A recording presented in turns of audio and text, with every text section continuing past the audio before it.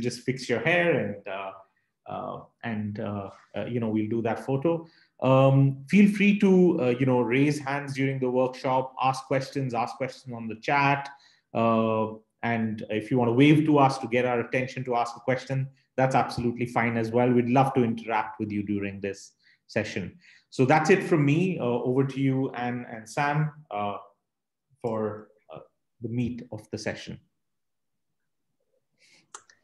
Thanks, Warren. Good afternoon, everybody. It's morning here. It's first thing on a Monday morning. Hope everybody's having a good summit so far. As Varun said, we're very happy for this to be quite interactive. We do have a few slides to go through, but I can sense there's quite a few different areas that people are interested in. If we can help to chat through some of your specifics, then we're happy to do that. But for now, I will kick off. I'll just share my screen. Make sure I'm sharing the right one.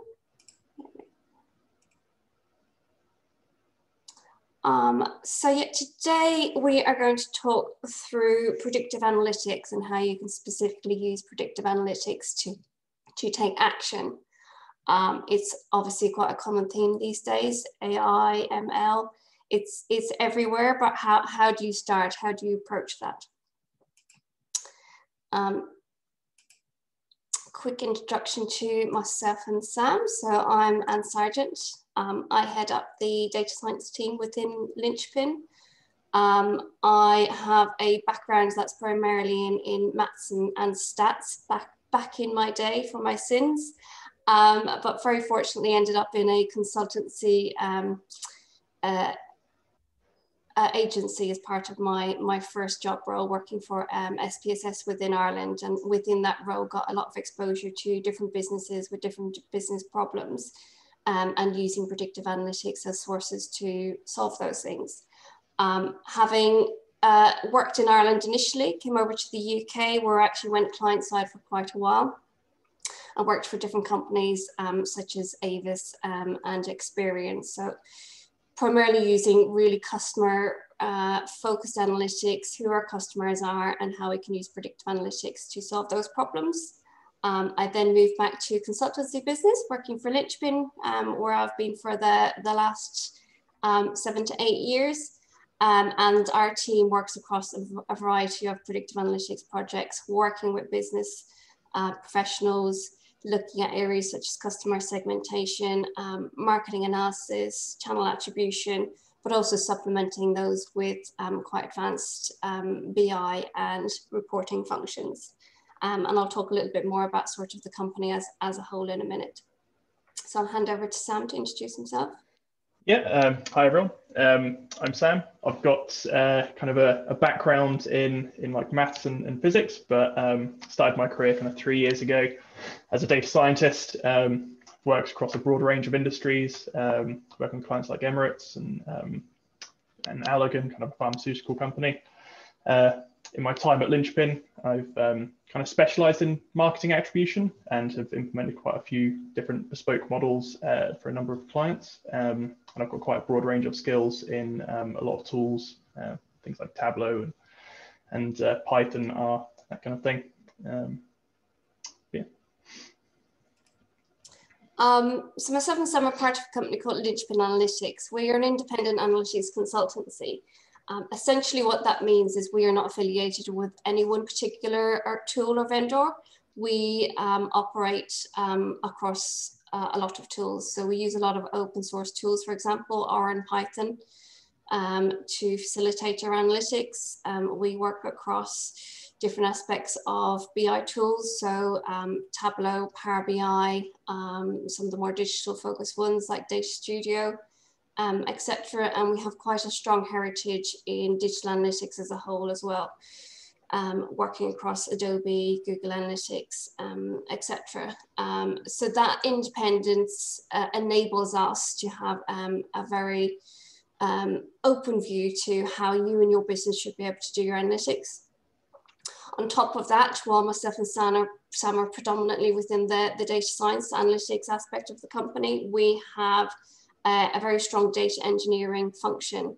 So our data engineers enable us to do all the heavy lifting with the data, tagging websites, collecting that data, and enabling that data to be pulled out for our analytics. Also, we have a data strategy department who looks at the overarching aspects of our data strategy.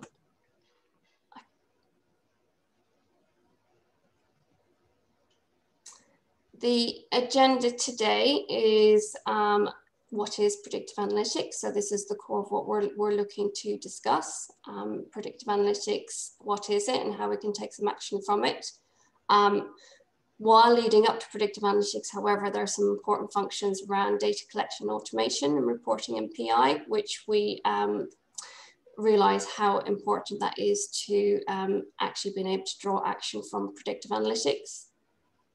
We also have a bit of a focus on some specific areas of predictive analytics. The landscape for analytics, AI and ML is huge, and I'm sure everybody is quite aware of a lot of the stuff that's thrown out there at the moment. Today we've thrown a very specific focus area on four areas that we believe are drawing a lot of action and a lot of focus on key areas within businesses at the moment. And we'll talk through how we can bring that all in together to enable that within your customer, to enable your customer understanding and to enable action within your organization. So yeah, to kick things off, just kind of a brief overview of what predictive analytics is. So essentially, what you're trying to do is take historic data and make predictions for future events based off that historical data. So you pass that historical data through an algorithm, that gives you a model. You then deploy that model, and that allows you then to take new data and make predictions for customers and what they might do in the future.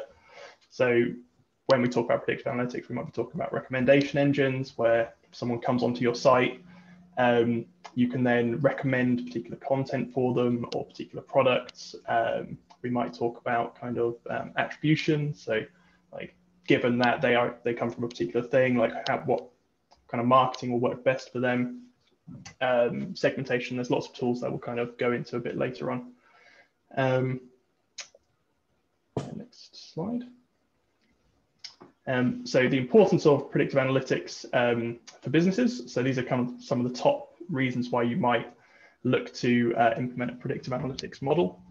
So the top one here, identify and respond to customer trends. So by looking at kind of historic data and data up to up to now, that will help you identify kind of emerging trends.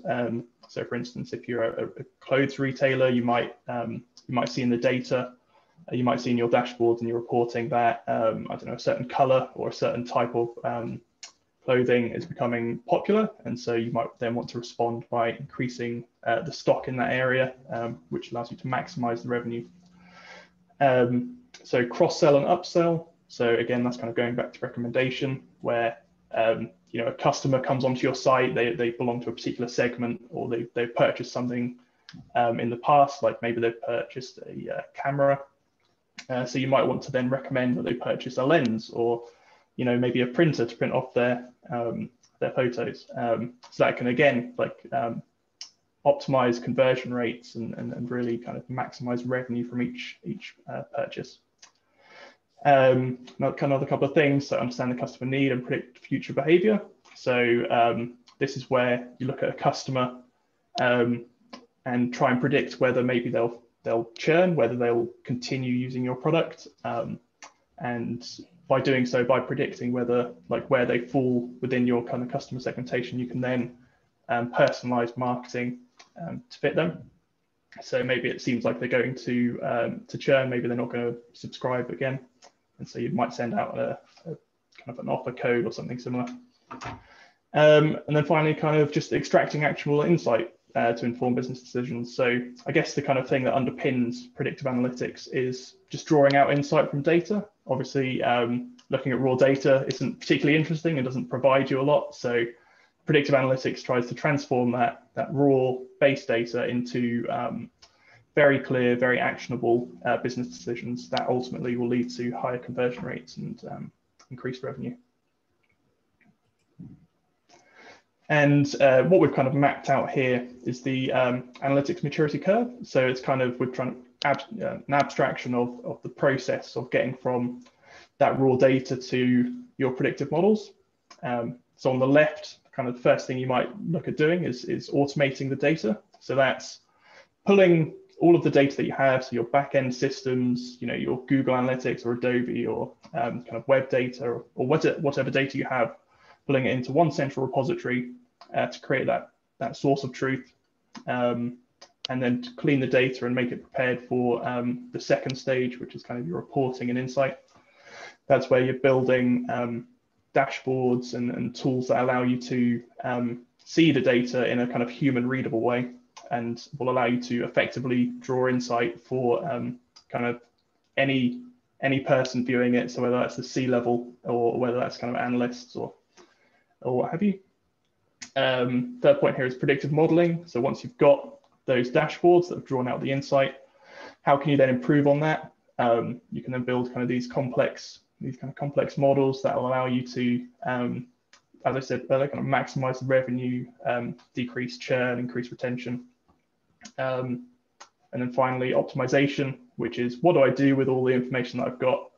How do I make business decisions based off what I have? And also, how do I continue to optimize my reporting, insight and analytics, my predictive models? How do I make sure that I'm continuously getting all the data I need to make effective business decisions?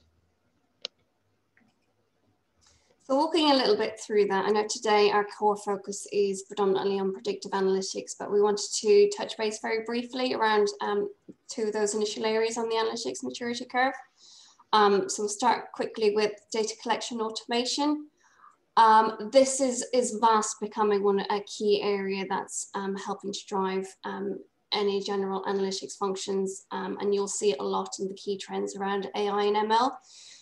Anything to do around automating your data and collecting the right data is quite core to setting your foundations for true analytic success. The impact of this is quite vast, really. We've got quite a few key functions where working with our clients, we can see some quite clear benefits. While data collection and automation can seem quite boring and perhaps quite, well, of course we need to do that. Actually, when you sit down and you do that correctly, you can drive some very clear benefits across your organization. One of the key things is it does establish a single source of truth. We've all heard this, but this is quite fundamental as an organization. If you're drawing all of your data in and everybody's pulling from that same data lake and that data pool, then you know that you are coming to similar conclusions and have a coordinated effort in terms of the analysis and the insights that you're pulling across the business. Centralizing that data access as well is obviously quite key. The amount of time and effort that people put into manually pulling together data from various different data sources can be huge. Working with a client, and a very simple example of a graph that we see here on the right, pulling together their Google Analytics sources, their Google Ads, data from their business targets so that they understood how they were tracking against KPIs and targets, and then working within the raw data within Google BigQuery, we're able to pull all of that data in, process it, create a clear data lake, and then push that back out through a Tableau server environment that could be interacted with within the entire company. Working off even just that initial source of data, and that data lake became even bigger as time went on, pulling in many more data sources across Salesforce, customer management tools, etc. The initial impact from this particular client was that they had a 70% reduction in time spent gathering data. So while initially a lot of these projects may seem like they're not that interesting, it's hard to understand what the cost benefit analysis of it is. Even with that 70% reduction in time spent gathering data, actually the further incremental impact on the amount of revenue that you can have by now taking that time and focusing it on clear analytics that drive action. It's actually hard to put money on that, but that very simple statement at the end, money saved and value gained. So spending that time, putting the data into one data source, and then being able to focus that on all of the analytics that can come after the point, actually drives revenue in various different areas. So second point, kind of reporting, insight and analytics. So in the same way that you're trying to reduce time kind of gathering and collecting data, you're also then trying to reduce the time you spend using that data to produce insight. I'm sure we're all very familiar with like downloading CSVs and all that kind of thing, creating the same report over and over again. So what reporting in BI is trying to do is lessen that load. You know, you're trying to automate that process so that every week you go back to a report, there's nothing you need to do. The insights are there available for you to read, and really just taking the time and the kind of monotony of getting insight out of the kind of work life and presenting everything in a very visual and digestible manner. So yeah, how can reporting in BI help you? So what reporting in BI is trying to do is combine all of the various data sources so that you don't have to. So, you know, you have your Google Analytics, you have your backend data, you have whatever data you have on customers, you have that all within one central repository and all presented in the same place. Something we see with a lot of clients is that they'll have quite a few dashboards that say the same thing, but maybe they have slightly different data sources or they have slightly different numbers. So like one dashboard might say you had 10,000 sessions a week, whereas another one might say you had like 11,000, because they're slightly different data sources that have been prepared in a slightly different way. So an effective reporting and BI implementation will ensure that you have a single source of truth, you know where to go for your insights. It's nothing that you need to do. And that will really enable you to use data alongside business decisions, because there's not that kind of overhead in time to get those insights. So the core of what we really want to talk about today, however, is the predictive modelling area. As I mentioned, the landscape at the moment is vast. You go out there and look at what the marketing trends for the next year alone can be. You can stumble into areas such as, you know, what the impact of voice search is, you know, chatbots, augmented reality, it seems quite daunting. This is what we have found. We've been working with clients for quite a number of years, and working with clients across a lot of different industries. You know, for example, working with Emirates in the airline industry. In the UK, we have John Lewis, who's as part of the actual big financial services area. John Lewis has some key areas in insurance that we work across. And we have quite a lot of B2B clients. Actually, there can be quite a lot of big common trend of some of the key analytics that we use quite regularly that drives a lot of value within the company and enables further advanced analytics as they move forward. So here are the key areas that we've touched on today. We're going to talk a little bit about recommendation engines, customer segmentation to help drive that clear personalization, understanding your true customer value, lifetime value, and then talk a bit about marketing attribution. So with a very specific focus on a lot of our clients work on actually understanding that customer journey. For anybody who's not aware, recommendation engines actually can have a big impact across a lot of areas. They're typically described as machine learning algorithms, which look to provide relevant items to the user. So those items can either be whether you want to cross-sell a different product, so we know what the current products that customer likes or is viewing, and we want to understand what is the next best item to present to them. It could also be content, so customer is viewing your content, they're interested in particular areas of your website, what's the next best piece of content to deliver to them. And it could be vast different things. So actually you can do that real time as well. So while customers are actively interacting with your your advertising and your content and your products, what is the next best action we can take to that? So recommendations engines in themselves can be drawn out into quite various ways of pushing actionable analytics across your industry. The benefits of recommendation engines can be seen across various KPIs within your company as well. So whether that's your online conversion rates, whether that's driving clear revenue by increasing your average order value, or whether that's by improving your customer relationships with driving overall customer lifetime value. So personalization is key to creating a relevant journey for your customers. Recommendation engines actually can be developed in various different ways. Again, I think predictive analytics can sometimes feel like it's a step that's too far at the moment, depending on your particular analytics maturity. However, we have actually started off quite small with some clients and using advanced BI as opposed to going straight into machine learning algorithms. Understanding the data, pulling them into cross-sell dashboards, for example, and understanding the general impact of one product versus another.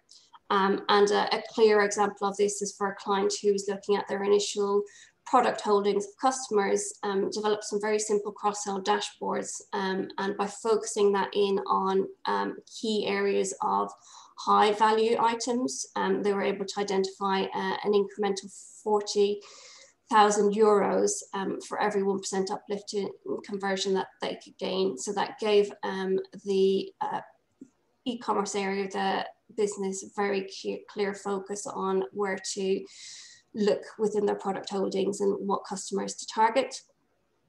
You can actually become more advanced, however, so pushing that into your machine learning algorithms, you can develop some market basket analysis, which again can be a clear focus on products, but can actually also be pushed into what is the best combination of content. So again, using a very similar approach, market basket analysis and spade algorithms, some companies were able to uplift their online conversion by 4%, and that is purely by looking at the content that the customer was looking to interact with next. Recommendation analysis can also be done as a pure propensity modeling exercise. So who are our customers, what do they have, and can we identify the highest propensity for product A to be uptaken next. That can be pushed into customer marketing emails to clearly focus relevant messaging to customers at the right time. So recommendation engines are often talked about in terms of that on-site personalization. However, the applications can be huge across your business. You can push that out into your products. You can optimize your content. You can look at promotional bundles, so what bundles of promotions can go next, and then truly understand the next best action. Is there any questions?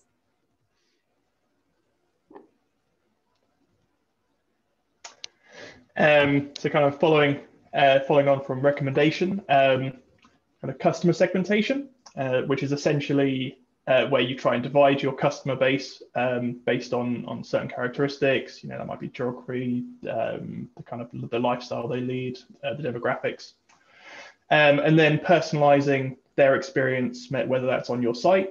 You could also be personalizing the communications that you send out to them, so the emails. There's lots of different things you can do there. So, for example, a classic example might be like if you're an airline. You might like to divide the customer base by the business travelers or the holiday makers, and according to which customer base they fall into. So if you see that someone's come onto your site and they're kind of coming on a Monday and leaving on a Tuesday, you might determine that they're a business customer, and therefore maybe they'd like to have a priority ticket for like queuing and such, so that they don't have to spend much time in the airport. Equally, if you see that like a kind of 2 adults and 2 kids is kind of like come onto your site, maybe you'd want to suggest that they have a meal on the flight, you know, or that kind of thing. So it's all about trying to drive revenue and personalize personalized content, because that really goes a long way to actually increasing revenue and increasing conversion. And also things like retention. You know, you'll get better customer retention this way. So a couple of examples of ways you can segment your customer base. It's typically applied behavioral, demographic, geographic, or kind of lifestyle level. At the bottom here, got kind of a classic behavioral customer segmentation method, the RFM model, which is recency, frequency, and monetary. So by looking at how recently someone's converted, and also the frequency with which they tend to convert, and also their kind of average transaction value, you might like to kind of communicate with them differently. So for instance, if someone's a very new customer, so they haven't purchased with you very frequently, this is their first purchase. If someone's a new customer, you might provide them with onboarding support. So that might be sending them an email, like how to use their service, how do they make the most of your service. So start building that relationship and start, you know, making them feel at home with your business. However, if someone has bought with you very recently, but they also buy your product very frequently and they have a very high transaction value, you might like to reward them to keep them. These are your champions, you know, the people who will go out and proselytize and will kind of tell their friends about your products. So it's important to keep them in your customer base, and then it's important to reward them as well. We all know how frustrating it can be when you're with a company for 10 years and you feel like all the new customers are getting the rewards, but what are you getting? So that might lead you then to leave. Whereas if you're constantly being rewarded for being a loyal customer and a champion of the product, you're much less likely to actually leave.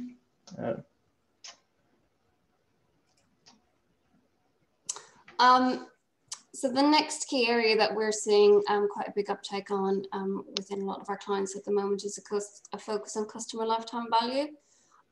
In some ways, it's a very simple definition, and in some ways it can also be a very simple application. Essentially, it's just looking at the value that that customer contributes over the lifetime of the company.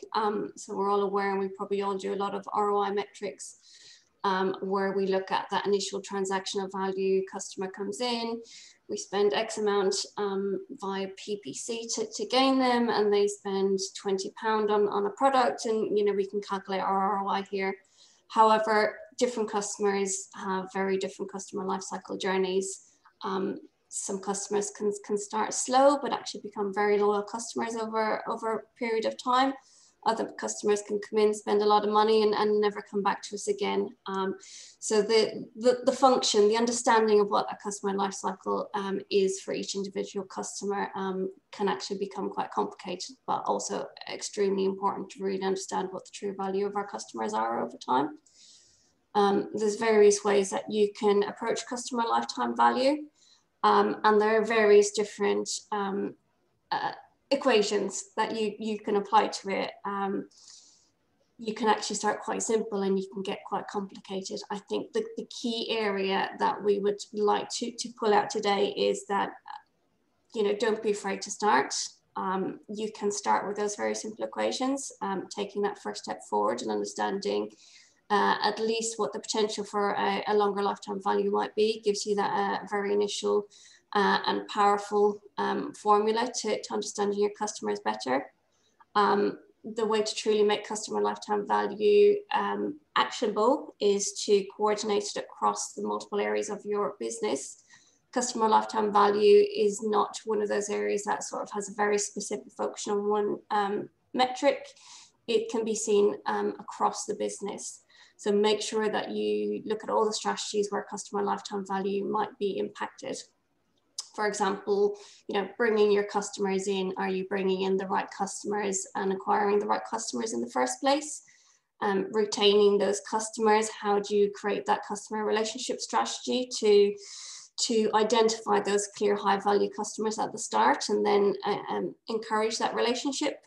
Or how do you deal with the customers who are looking at like their low value? You know, what relationship do you develop with these guys? And, you know, how does that actually push out into different aspects of product development and promotional strategies? Similarly, within your financial modeling, customer lifetime value can have huge impact. So it's one of those areas that actually can be approached in so many different ways and has a lot of benefits. The key thing for you in your business is to truly understand what are the key levers that might drive your customer lifetime value. For one example here is that you focus in on those areas that within your business that you understand actually impacts your customer. So to turn the dial, to shift the dial, you might be looking at how can you increase the revenue, how can you improve how long that they stay with you, but also how can you reduce the costs to servicing that customer and or acquiring that customer. We'll talk a little bit more about lifetime value towards the end, but it's a very powerful piece of your actionable analytics. So I'll talk a little bit about marketing attribution. I'm sure something that you've all heard about. Essentially, what we're trying to do with marketing attribution is understand the customer journey, understand what's driving them to your products, and what's then keeping them and actually getting them to convert. So what we'll do here is we'll try and attribute value to each of these marketing interactions. So maybe you want to know how much is that sports sponsorship, worth? Like, how much is that actually driving awareness? How much is that driving people to your site? How much is that billboard that you have on the side of a road worth spending on? And then once you've got a good view of the customer journey and what people are clicking through, what kind of marketing channels people are using, you can then start optimizing that marketing spend.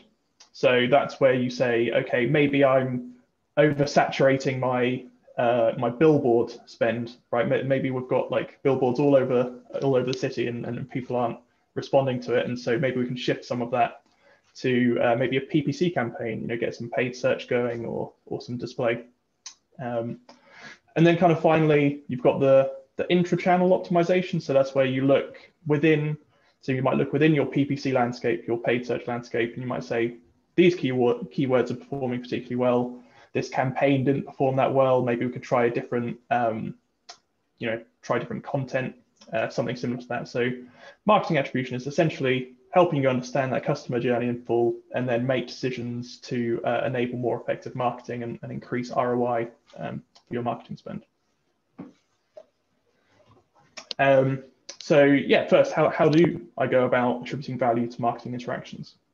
So I'm sure a lot of you are familiar with econometric techniques. This is where we might try and use historic data, a load of various variables, like you might use all of your marketing spend data and your revenue data together to try and understand those offline touch points. So you might use regression techniques to understand, because you can't actually see someone who sees a billboard who then goes onto your site. You don't know that they've seen that billboard. You don't know it's that billboard that's driven the awareness. So by using these econometric techniques, you can actually kind of infer who has come through and the response of spending that money in revenue. And then when we talk about the kind of online techniques, when someone actually visits your site, we can actually see that in the data. So we can see if someone's come through a PPC click or a display click.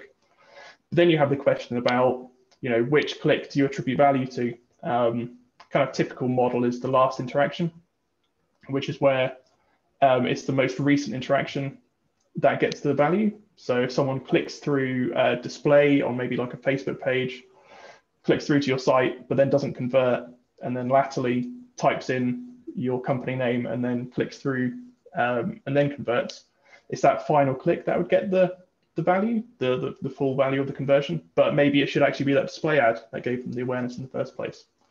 So that's where we start looking at more data-driven approaches, where you start talking about like Markov models and Shapley models, where that value is attributed in a more fair way. And this is where like a lot of marketing can be undervalued or indeed overvalued, and companies can spend too much in one area and neglect another area, despite the fact that that is actually driving that awareness, which is a necessary part of the customer funnel.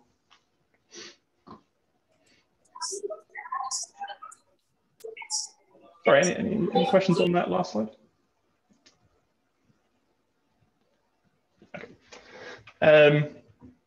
So yeah, secondly, once you've got that attribution model, what do you do with it? What do you do with the revenue data? Like when we say you've got, $1 million generated revenue from your PPC spend, what do you do?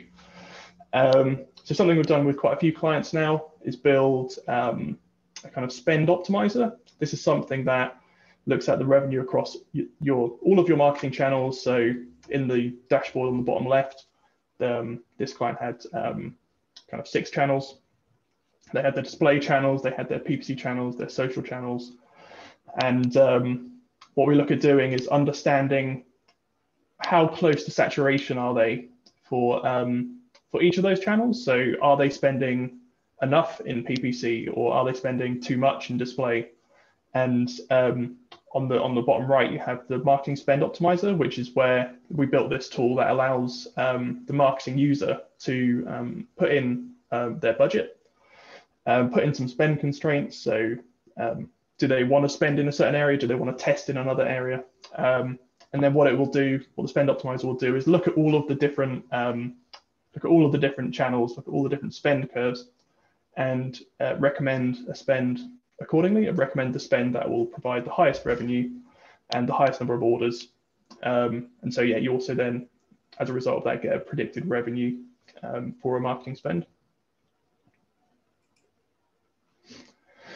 And then we have the optimizing kind of intra-channel. So this is where you build out reporting suites that will allow you to see, how are your PPC campaigns performing? How are your display campaigns performing? So this is taking data from Google Analytics or Adobe or wherever you have that data, and presenting it in a way that will allow you to optimize your PPC campaigns or your display campaigns or whatever. So you'll see that, if taking the PPC example, you'll see a list of keywords and your list of your campaigns, and you'll see the response you're getting from the customer base. You'll see, what revenue, maybe certain keywords aren't driving any conversions. And so you'll then move that spend from one of those keywords to maybe another keyword that is actually getting high number of conversions, high number of click-throughs. These dashboards also will allow you to see that kind of the search space as well. So like how many impressions are you getting for a particular keyword, and what's your kind of market share there? So the final part of our analytics maturity curve was around optimization. Just to revisit that analytics maturity curve, and as it currently stands, some people may have seen this before. It starts with your data automation, collecting your data, understanding what happened, and moving through some more advanced aspects of insight analytics, predictive modeling, and then how do you bring that all together? What I think is misrepresented by this curve is that actually the journey towards optimization is not linear. You do not need to have to do all of these steps in order to get to a very clear optimization aspect of your journey, and you don't need to have everything absolutely perfect down here in order to be able to begin your predictive modeling. We've approached a lot of different actionable analytics, either predictive or through reporting and insight, that drives a lot of value in the business. Ultimately, what we believe optimization is adapting each aspect of your core strategy. So, bringing your data in, understanding it and collecting it, drawing out that insight, bringing that across the business so everybody shares and understands what's happening, and enabling those predictive analytics. As I said, just because you don't have the full data lake set up and running yet doesn't mean that you can't start with your predictive analytics by beginning with some nice simple models, focusing in on some key areas and revenue driving projects. You can understand your data gaps and push that back into your data collection and your data automation functions. By drawing out your insight and understanding your customer understanding, your BI and your analytics, you can then push that into your predictive analytics and vice versa. All of these things operate in tandem to each other. And overarching that, what you really need to do is have a data strategy that encapsulates everything that you want to do. So where are you looking to drive as a business? What is your vision at the end of each project or all of the projects? You know, what is your main business goal? And we're all aware that once we start reporting up into the business, there's probably only two or three real KPIs that people care about, depending on your business, whether that's revenue or people or content or engagement. There's some really key focus areas. So start driving those predictive analytics now and draw out that insight. And just to sort of pull this all together, the reality of any of your analytics projects, whether they be predictive or driven by more insight, is that what they really should do is work together. So I've got a case study here which draws on a lot of the things that we've discussed, LTV being one sort of the core focus areas on it. This is an example of a customer who came to us and identified a key area that they felt needed addressing, and it was, you know, simply customer churn. You could sit down and approach that with some churn propensity models, you know, nice, I say simple, a nice focus project. Let's look at our customer churn and let's see if we can identify which customers are about to churn and change that metric into something that is more beneficial to the business. However, actually, when you look at that with a bit of an overarching strategy, you understand that churn is impacted in many different areas of the business and by many different metrics that go around it. What we did is we brought together a workshop with people across the business. So we drew in the customer acquisition team. Customer acquisition team thought, why do I care about customer churn? My KPIs are acquisition, bringing customers in. You know, we brought in the customer marketing team who were quite key to having that relationship and that conversation with the customers. We brought in people from billings and finance to understand some of the different metrics. And we also brought in this particular client, the contact centers where they had that final conversation with the customer. What you will tend to find across your business is that there can be a lot of different competing KPIs, and sometimes by working within one aspect of your industry or one aspect of your business, that can have a negative impact on other KPIs. So when we were looking at all of the different metrics, we realized that this was multifaceted. How we did it was that we switched it from customer churn to looking at customer retention. So how do we turn this into a positive retaining customers, and then advancing that out into how do we retain the right customers. So we actually developed multiple models to look at what was initially a customer churn focus. So we built out an LTV to understand who our customers are, what value they drive to us, and how we can actually focus in our strategies on the high value customers. We built churn prediction models as well. So we did do the propensity models that understood how and when customers were about to churn. But we also worked within the contact center to understand how that we can push the impact of, if I know a customer is about to churn, what can I do about it? Because knowing a customer is about to churn is only one aspect. I need to understand how I can talk to that customer. So we also incorporated segmentation. So segmentation and understanding our customers allowed us to have the conversation using the tone of voice to the different customer segments. And this actually had an impact across multiple metrics within the industry. As you can see here, lifetime value was increased by 3%. Overall churn was reduced by 18%. But also other complementary metrics such as how the contact center was able to save the right customers, help them to improve their metrics as well. I think we've got a hand up, is that correct?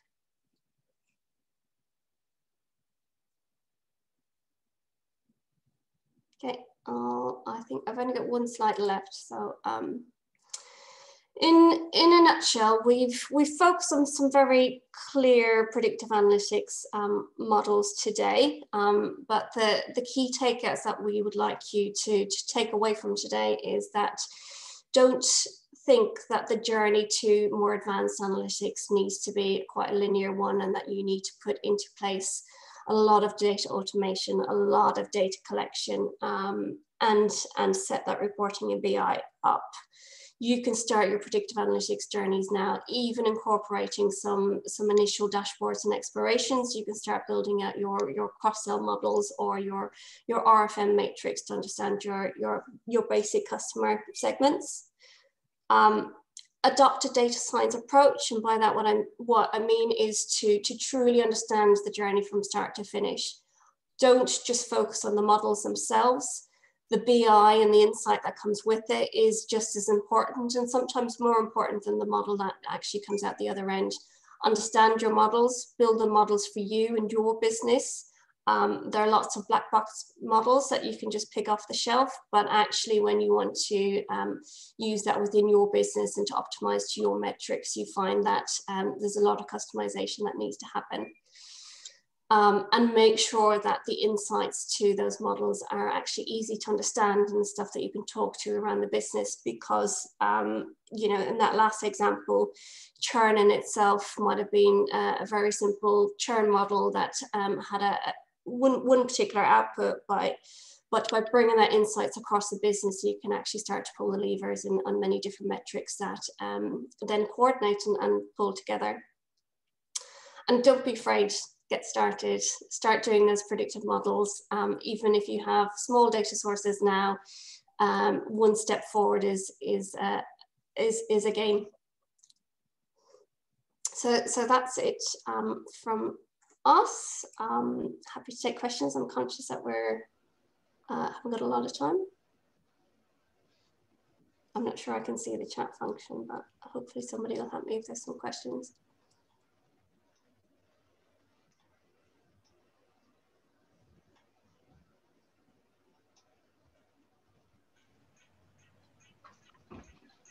If anybody has any questions, you can just go ahead and unmute yourself as well. Else you can just put it in the chat.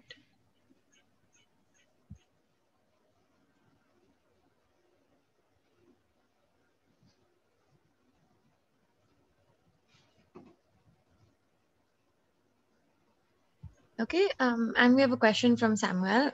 Any comments on the model extensions of clumpiness and cohort effects? So can you repeat that question? Yeah, any comments on the model extensions of clumpiness and cohort effects?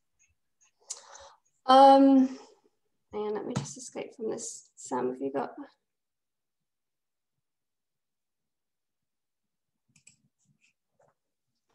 Like clumpiness. Yeah, I'm not sure what you mean by that, Samuel. Maybe if you could. Oh, hang on, I can see. Maybe you could expand on that.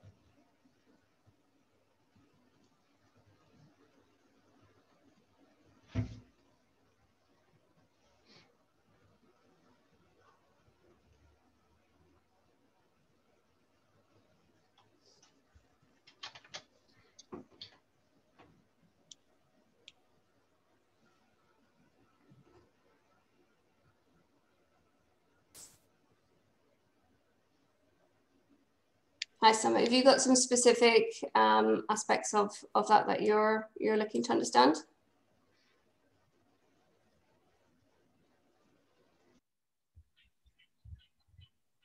Samuel, I can see that your microphone is on, but we can't hear you, unfortunately.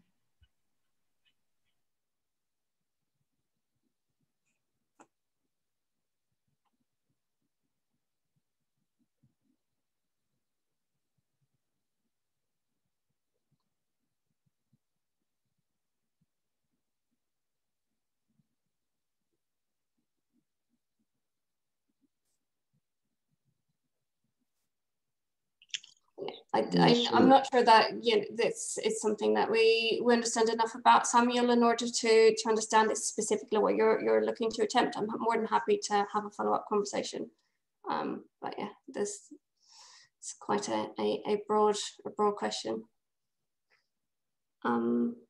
Should we focus on large buying customers rather than attaining new customers?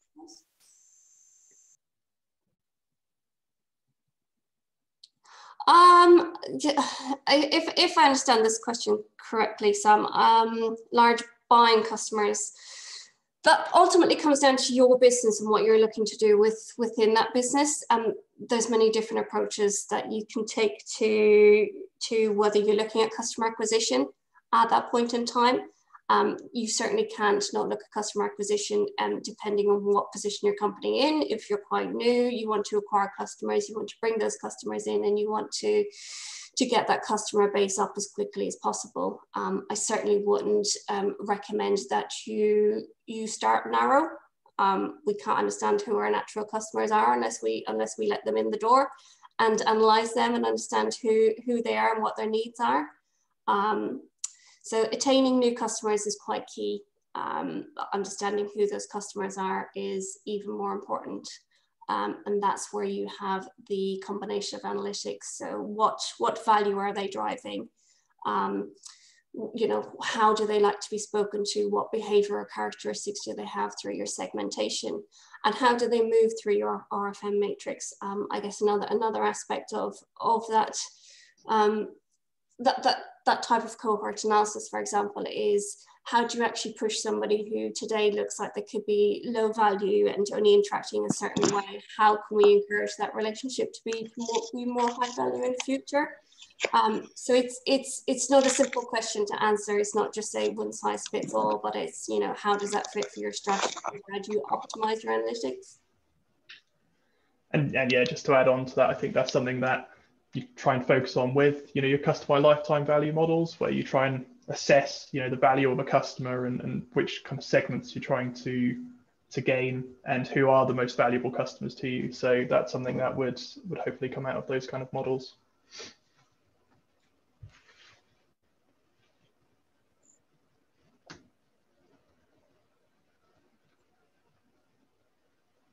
Okay, no worries. Sorry, Sam. No I'm worries. happy to have a follow-up conversation with you afterwards if you'd like to.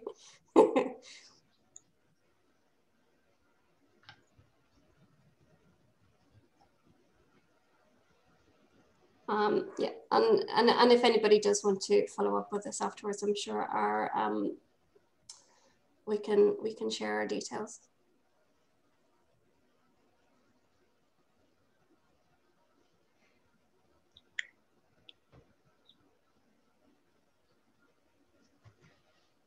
Any further questions?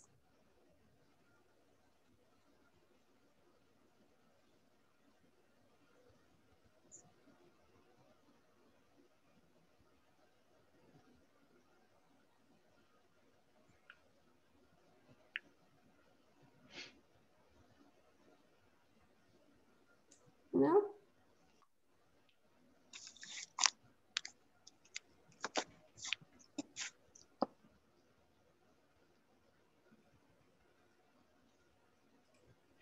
Okay, awesome. I think Basil has also just said thank you so much. He's put it in the chat as well. If everybody could just turn on their video for a second. So did someone say something?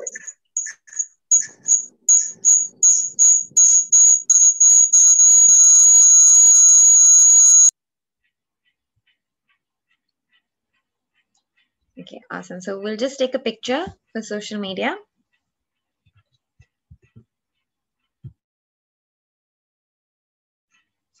One, two, three, and cheese. Thank you so much, everybody. Thank you, Anne and Sam, for the lovely session. Thanks, everyone. Enjoy the rest of the day.